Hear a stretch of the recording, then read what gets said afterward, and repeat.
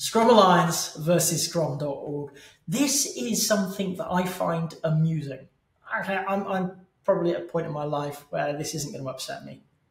Why is it an either or? Scrum Alliance, the original Scrum certification body, Scrum.org, it's not even the new upstart, but it's an alternative. The people who teach these courses teach from the same Scrum guide. They teach many of the same things. They certify you against the same body of knowledge. Why is it an either or? If you come to my CSM and you want to take the PSM exam as well, great, do it. I'm going to have covered the majority, if not all, of their learning objectives at the same time. I'm not going to certify you as a PSM because I can't. But you can go and take the exam.